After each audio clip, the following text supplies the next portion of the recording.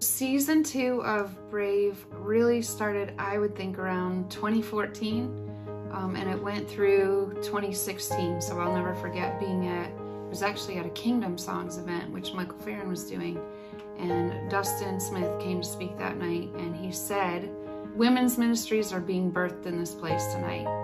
And I felt the Lord convict me and say, basically, you need to be doing this Girls Right Out thing consistently.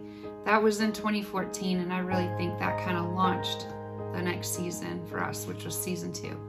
Yeah, so the pillar for season 2 was Lani Crump. She really had a heart and a vision for transforming the music industry. She ran alongside me. She helped establish our first leadership team. She had a great way of keeping things moving with all of our creatives, and for those that remember during that season, it was hilarious how she would guide us. But she was super intentional about scheduling and spreadsheets, which I so needed in my life, and we needed as a ministry to really just start that foundation of getting things organized, and that was really her. A big part of that was her. Our family had just started attending Gateway Church at that time in 2014, and because of that, we were allowed to use that space. So we were so gracious to be able to meet there for that period of time. And then after a little bit, we moved to Integrity Music. So Integrity started renting out their current facility, which is in Cool Springs. And it was pretty empty when they first got in there, and we had lots of room, which gave us the capacity to grow to the point where I think we'd have between 35 and 70 in person. We learned a lot about leadership during this season, about delegating, about really how to operate as a team. We learned a lot about fun. We had some crazy times. You'll see probably some pictures of our pajama party, our onesie Christmas party. That was a legendary night we still talk about. I think it was during this season we were exploring all kinds of crazy ways to have fun. I think goat yoga was on our list during this season, but we never did it. And I think this is when we also had some Enneagram 7s enter the picture, which makes total sense now, including people like Dina Porterfield and Emily Weeks. But yeah, we learned how to have a great time together. We grew in depth in our relationships with one another. This season was really foundational in laying just prayer underneath everything that we did. And also just, we saw, some amazing, beautiful things happen through those times of prayer and worship. Our worship got deeper during this time. So we spent hours in those places that I mentioned before, literally just worshiping, and just grew in worship. Our hearts during this period of time were also stirred for international connections. We had our friends Jill and Andrew come and visit, I think around this period of time, or maybe a little before, but we were just starting to get stirred for really the UK. Our hearts started shifting and moving that way. I think personally, I grew in my communication skills also during this period of time. So where I was able to listen for what God wanted to say to me, and even to us in the past, this was the season that I really was able to learn more about communicating that and verbalizing that and what that meant. So our main events during this period of time were our regular monthly meetings. And that became consistent, and that was always our anchor. We started adding in a few things here or there. So we tried a writer's round. We tried some writer's rounds. We tried doing some dinners out as a community. So we would gather and do that together. Whole Foods, McCreary's Pub were a couple of the places I remember doing some of those, but there were more. We also did several Kingdom Song lunches. So we would host basically the women's event for what was happening at Kingdom Songs. This season of Brave was helpful in 2 ways, I believe, organizationally and leadership-wise, and also just depth in our relationships with one another and with the Lord. And I really think that that piece, both of those pieces, so the organizational and the heart piece, and you've heard me say that before, right? Skills in the heart grew at the same time, and continued to grow and are still a part of what we're doing today.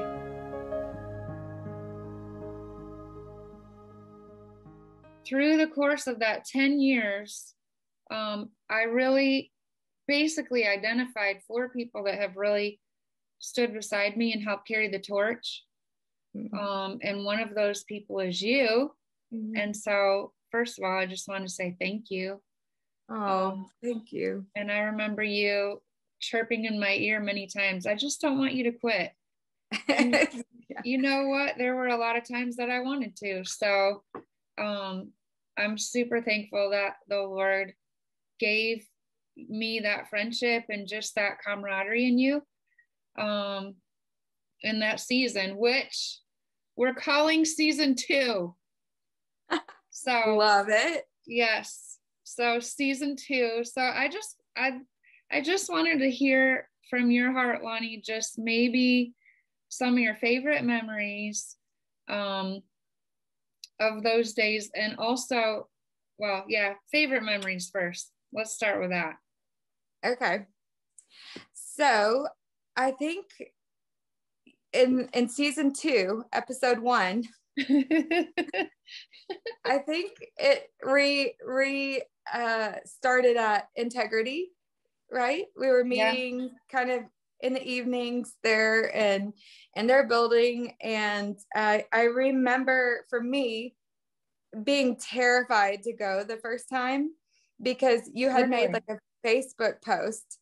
And we had just kind of become friends on Facebook, and you had made a Facebook post saying you were going to relaunch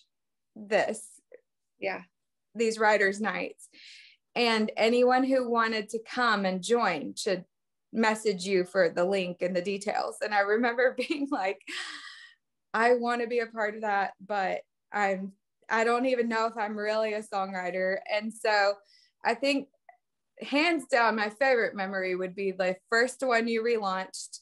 I got the details from you. I was brave enough to message you for details, showed up, and you had done like a songwriting challenge for us. Like we were all kind of like supposed to, you gave us like a starting line, and then we were supposed to write a next line.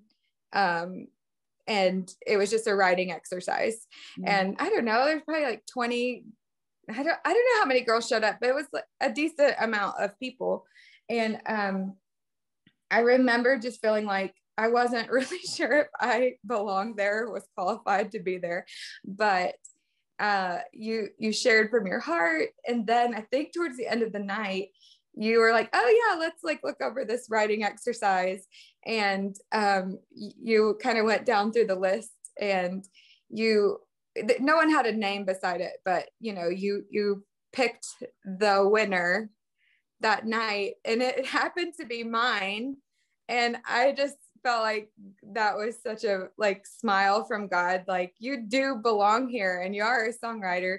But just, I don't know, that will probably always be my favorite because it like established for me like the purpose of that community.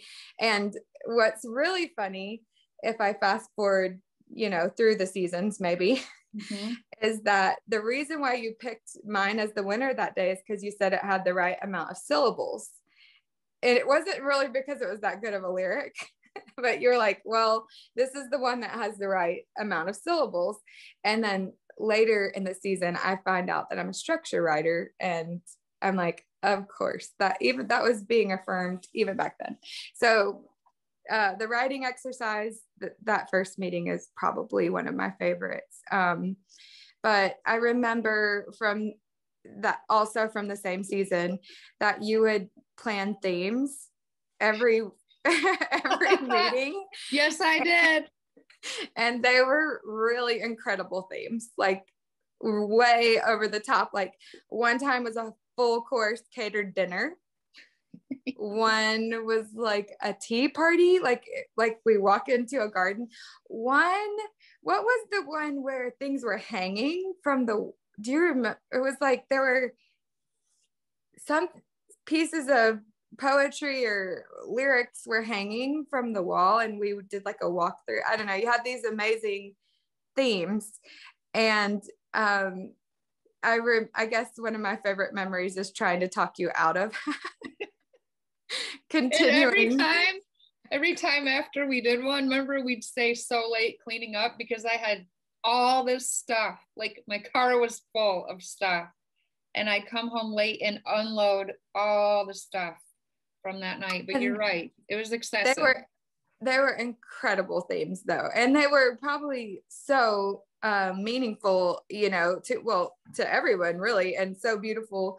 But I can see, like, even in that, like, you were just building and creating a community, a creative community, even through all of that. But I think that might be one of my favorites, is like, oh, we love these themes, stop doing them, you can't keep doing them. But really the real motivation behind trying to talk you out of them was more because I wanted you to keep doing the main thing and not give up, you know, because it was so much, you were doing so much. And we didn't want Eric to tell us you were no longer allowed to use your personal funds to create these magical moments. Right, because I was right. Yeah. Yes. So that was, I don't know, that. And then I guess, is season 1 also including the first Brave Worship Conference? Yes. Well, season 2, you mean? Okay. Yeah. Oh, yeah, season 2. Sorry. It kind of smears into season 3 just a little, but yeah.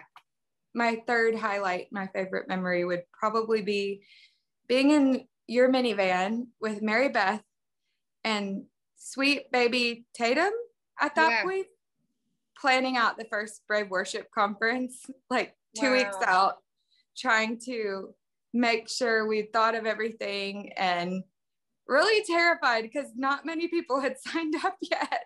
Yes. And just knowing that we were supposed to do it, but not really sure how to pull it all off. And getting through that weekend, and so many people showed up, and it was just super powerful. And I think that's when we knew, like, oh, we're crazy, but we're the right kind of crazy. I think you saw that, Lani, so many times, that dynamic you just said, where we knew we were called to do something, but we didn't know how we were supposed to get there necessarily all the time. But sometimes we just showed up, like, even sometimes spontaneously in the moment, right? Yes. And I just remember you saying, well, God always shows up. I don't know how it happens. And I felt that same way, you know, like he was leading us sort of a step at a time, but it didn't always make logical sense. Yeah, I think I really learned quickly to trust if you were hearing something, not to logic away why that could or couldn't work. Too, in that time when it was not even named yet, and it was kind of just developing, and just seeing time and time again what you just said, how things had just come together in such a unique way. And I think that's where you really shine. It goes back to those, what I said were magical moments, but I mean that in a holy way. Just, there were elements that really come, I think, from the creativity that you have in your heart to help people encounter God and to connect with each other and their creativity. It's really cool. So, well, I have to say one of my favorite moments with you was when we were doing a women's lunch. You remember that one? I know what you're going to say. I still have the picture. Actually, I might put it in here. Okay. Yeah, because you carried a whole tray of tiramisu, a ginormous one. Remember? I was really trying to offer it to people. You're like, see, everybody, we have a whole tiramisu. And then you remember what happened? I do. Yeah, you tripped or something, and it went all down somebody's leg, right? It really did. I don't know if I've laughed that hard in a long time. That was hilarious. I still feel really bad about You that. do? I do. I feel. I mean, not for the embarrassment's sake, because I can do that to myself often, but for spilling tiramisu on a person, yeah, I still feel bad about that. Oh man, that was so funny. Oh gosh. Well, then another thing that I loved experiencing with you was Scotland, and I'll never forget, like, all of us, just how hard it was getting that to work. Like, that trip just felt like a battle. But even having to go to the doctor with you on that trip, but just so many beautiful experiences that we had together, and how the Lord really used that to bond us together as a community. But so in general though, what do you think as far as things we were learning during that season 2? Which ones of those do you think were important as a foundation for us as a community? And you might have already named some of them, but is there anything else that comes to mind? Well, I think foremost, it was just to create a place for community, and I think like the thing that just always really inspired me and made me want to continue everything that you were seeing to do is just the way that you always would say, like, your voice matters, to everyone. The way you were like inviting people to be part of following what God put in their heart. And I think also at the same time, like, acknowledging that everyone's in a different place with what that looks like. And no matter what your season is, if you're a mom who really can't go and do co-writes all day long, or if you're, a working person trying to squeeze it in, like with your church or whatever, however that looks, just how cool that was as a foundation is that you were wanting to see other people use their voice. And so I think that is a big part of what created such a safe place in that community, was just that there's so many people who felt like me walking in that first day, like, I don't even know if I really belong here, but I want to belong here. I just have nothing to prove or show for it yet. And that didn't matter. It was more of just, you have to do what God's put in your heart to do. And like, that is such a needed message still, for each of us every day, really. So that was definitely, I think, one of the foundations. And there, there's several that sort of developed out of that, like making room at the table, for everybody. And I think that's just been the beautiful part of the community. In the earlier days, there was, maybe a lot of professional songwriters mixed in with like someone who'd never really written a song before, but it was just all about what was in our heart to do. And so it was really beautiful how that continues to be like an encouragement and a community based off of that. So awesome. Yeah. And it's crazy how, like, what you're saying regarding just knowing what God's called you to do, and yet having nothing to prove, or nothing to show for what's in your heart yet, and yet calling people forward into that destiny or into that calling. And that's exactly what we were doing as a community at the same time. We couldn't always see what the next step was, but we knew the one right in front of us, or we knew what he was calling us to do, but we didn't know how to accomplish that yet. So in some crazy way, the group at large was also experiencing the same thing that those new songwriters were at the same time. Yeah. What characteristics do you think developed during that time that became a foundation for us as a community? Oh yeah. Or anything else? Yeah. I think one of the things that you saw early on was also a need to organize people and empower them to be part of the community and of the leadership. And that's really cool because, you know, a lot of times people have to kind of vie for a place or a position. And I feel like it was always the way it should be in kingdom things, like just through service and having a heart willing to just continue what was the mission, which was always not to be competitive, but to be truly a community that's cheering each other on. And I think it was just neat that it kind of came together so naturally, but at every level, your heart was always to include more people and to empower more people to continue to be part of the community and to lead through the community. So I think it was just, even in those early days, I can look back and see we're standing up huddled in a little prayer circle, dividing out who would say a prayer when, and to make sure we had someone greeting at the front door so that people felt welcome. I mean, it was like an intentional, structured community, even though maybe we didn't even know that we were doing that at the time. I think that really stands out as a foundation too, is that your heart was always to help people have a place to connect and to serve. Well, and I think you are part of laying the foundation of that structure side of things. I know that's your songwriting gift, but it's your regular life gift too.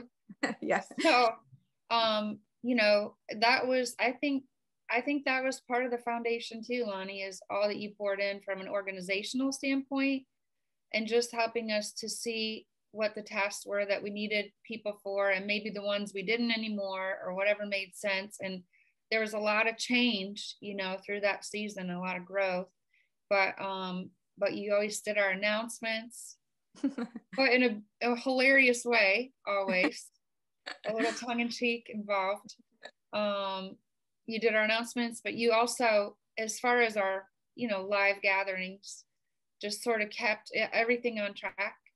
And yeah, I was really needed, especially among many creatives. So. Yes, I was going to say one of my favorite memories from that time also was when Mary Beth and I developed the strategy of how to exit the buildings. We learned that we just needed to turn the lights off slowly. As we were cleaning up, we'd just turn a light off. And eventually all of the creative conversation would find its way to the parking lot eventually. Yeah, we had some late nights, didn't we, Lani? Really late nights. I think one night we didn't leave till after 1 o'clock in the morning. Do you remember that? I do remember a lot of wrap up conversations sitting in the van. Yes. Being exhausted and knowing that we needed to get home. Right. Yeah, those were some good moments though, and needed conversations, and just treasured times now. Yeah. Well, thank you again, Lani, so much for all that you poured in, all you have poured in through the years, but you know, we could never see what God was going to do, you know, in the future, and how what you poured in made such an impact in such an incredible way. So I'm super thankful to have you part of our community still, even though you're moving. Yes, like you said, we still have FaceTime and co-writing via Zoom, or however that's going to happen. So yeah, super thankful for you. Thank you. It's been such a blessing to my life to be a part of it, and such an affirmation of the things God placed in my heart. And I don't know if I would have made so much progress in my personal obedience and journey if it hadn't been for all of the things that you and Brave have done.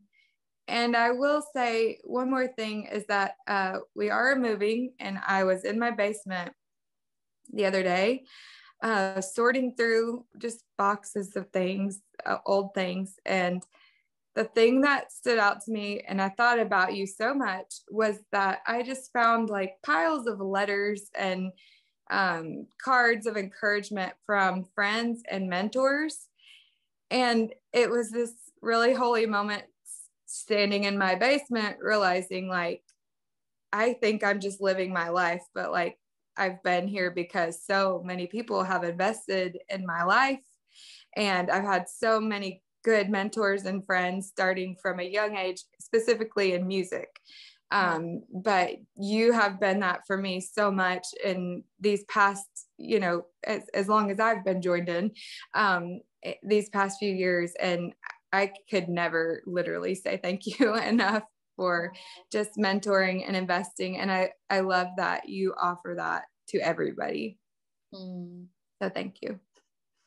Aww. I know. Well, I really do mean that. thank you. I like literally was like tearing up in my basement going like, oh my gosh, like I've had just a series of people encouraging my whole life. Like, and how do you get that lucky? Like, or I guess also just to realize like, just to be grateful for that and to want to be that, you know? Yeah. So good job. Thank you. Oh, well, I appreciate that. And I enjoyed every minute of it from the time I met you, which was, I'll never forget, you were in the church over at Gateway, and it was during a Kingdom Songs, right? And I just felt led to pray for you that day. And from that day forward, I just felt like the Lord highlighted you in my heart as, you know, somebody that I needed to make sure, you know, I was encouraging and connecting with. And I'm still waiting for your book to come out. So I was part of that prayer that day. So as you're moving to Texas, make room for your writing. Yes. Time. My husband always says the reason why I can't release the book yet is because the end part, we haven't lived it yet. And I thought my goal for 2020 was literally to write more songs and to finish that book. And now I'm like, are my songs in that book ever going to come out? But I have to believe that he's right and that it's all part of the story. Yeah. But thank you. It's part of the story and it's part of our story, you know, as Brave. So that's right. It's beautiful.